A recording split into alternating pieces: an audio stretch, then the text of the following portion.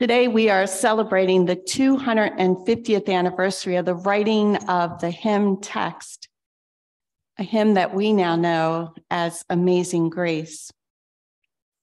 This is the logo that I received from Creative Communications quite some time ago. They were advertising this special celebration, and they wanted us to get resources for celebrating the hymn.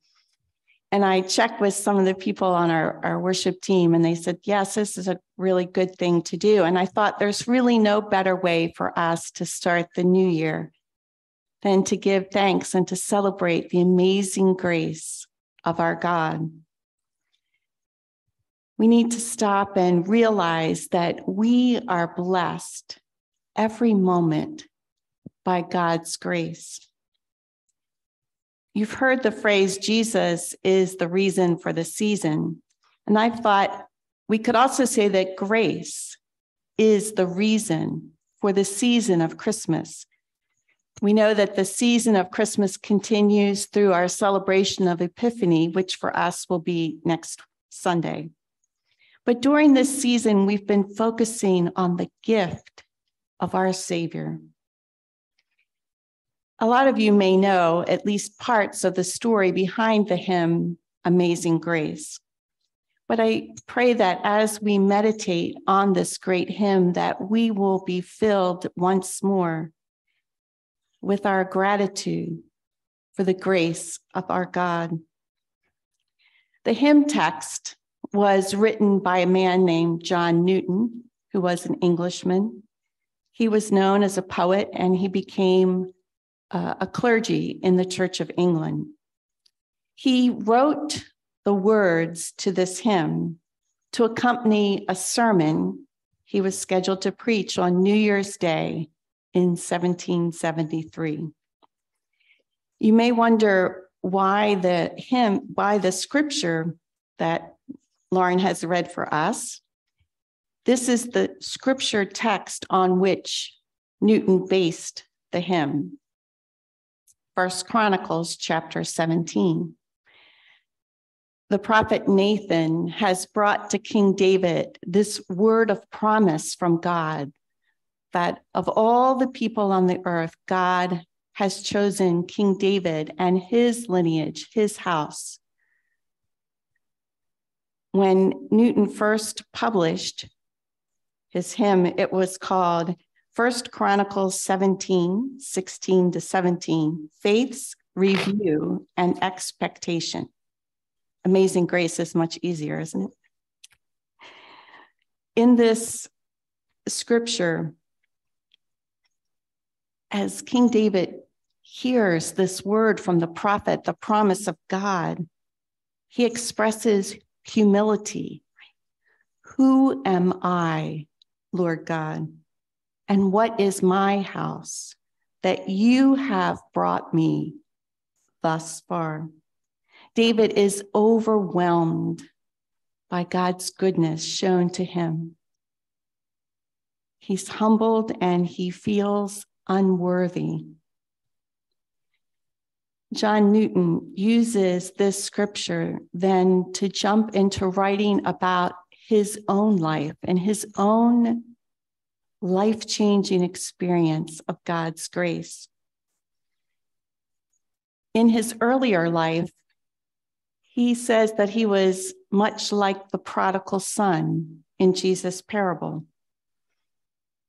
He was far from faith, and he would not listen even to his own father's pleading. You may have noticed in the scripture that Newton borrows this phrase from King David, brought me thus far, for the hymn, but he adds the word safe because of his experience of the dangers of the sea and his trust that God would bring him home safely.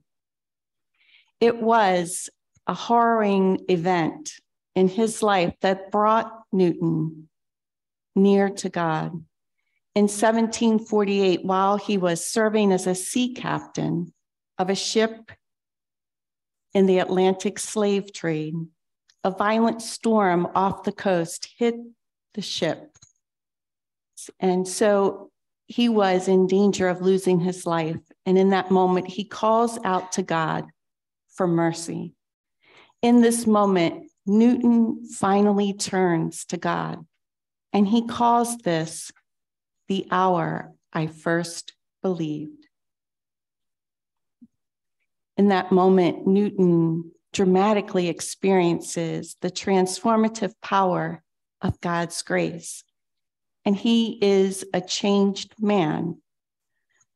Although I read that first experience didn't really stick with him, he kind of, as we say, backslid a little bit, went back to his old ways. And then another near-death experience caused him to make the change permanent. He decides to leave sailing behind. He begins to study for the ministry. And as a pastor, he begins to write hymn texts. Newton has experienced that God's love does not give up on anyone, not even on him. And he feels blessed by the mercy of Jesus Christ's saving grace. We're reminded of this scripture verse recorded in Titus chapter 2. For the grace of God has appeared that offers salvation to all people.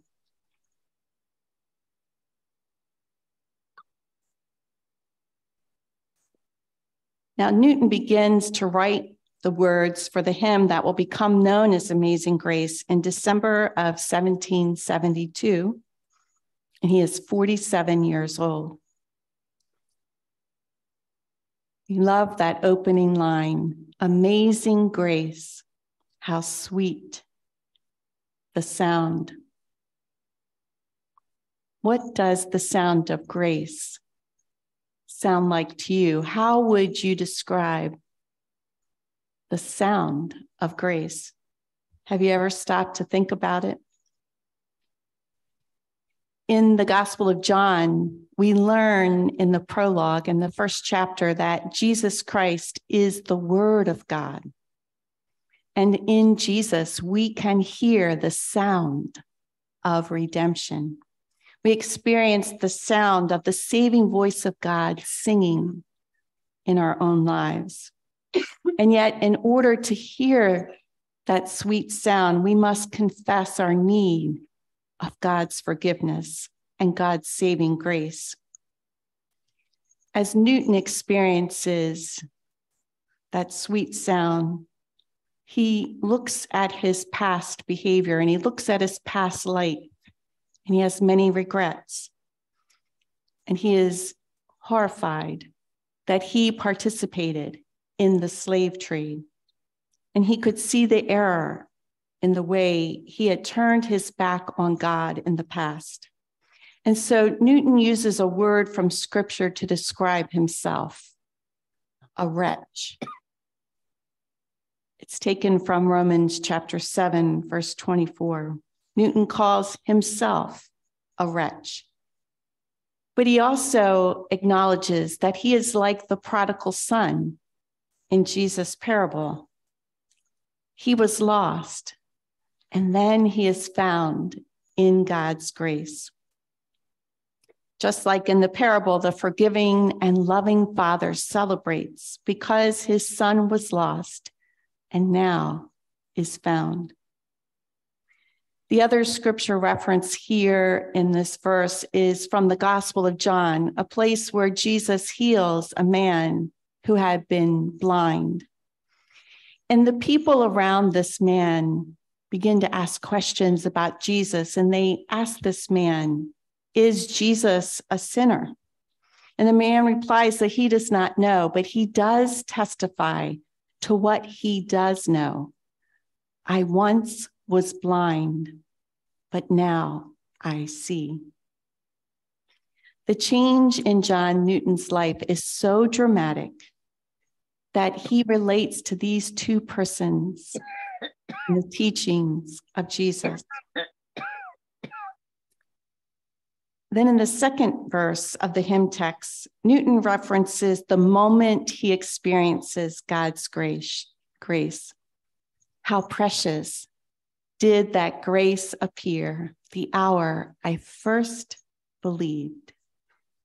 Does this line take you back in your own memory? It can call us to remember and to be grateful for how we received the grace of God first in our lives.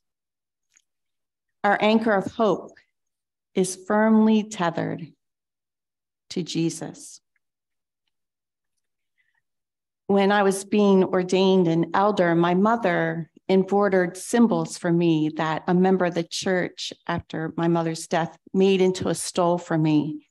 And thinking about different symbols, I chose an anchor because for me, it was a reminder that my life is anchored in Christ and in his never-failing grace.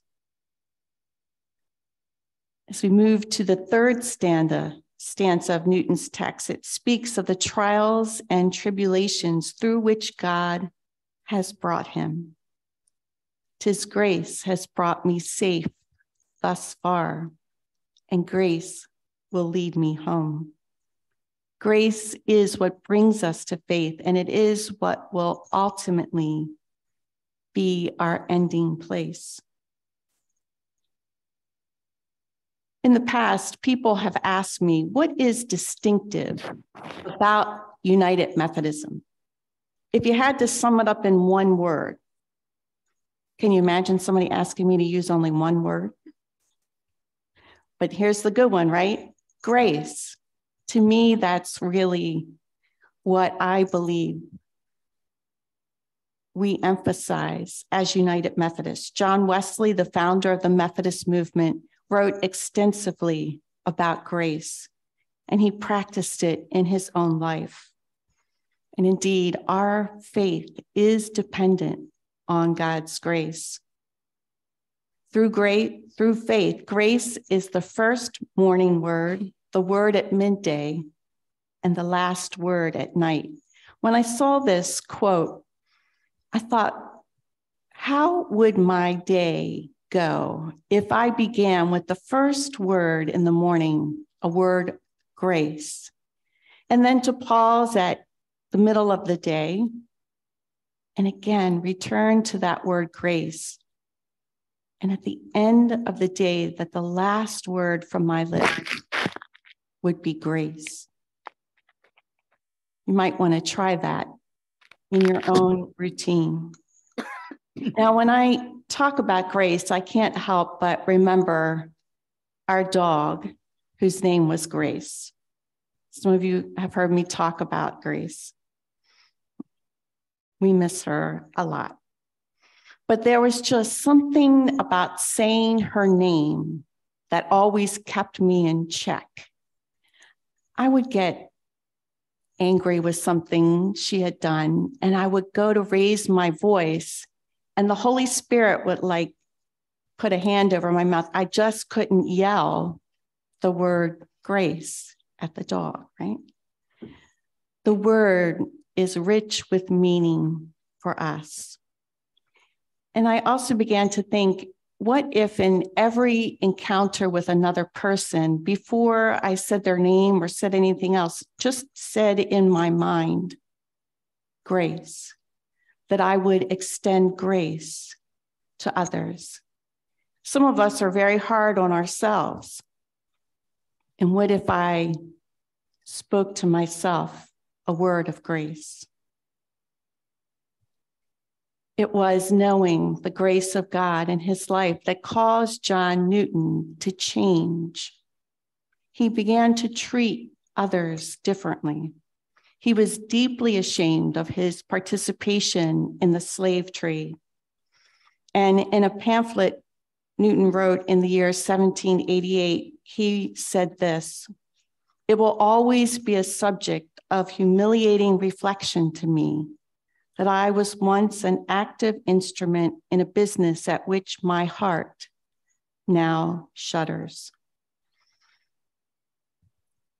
Newton acted on his feeling of regret, and he spoke out and he preached against slavery. And some of you may know that he influenced William Wilberforce to continue the fight for an end to slavery in England. Slavery exists today. We now usually use the term human trafficking.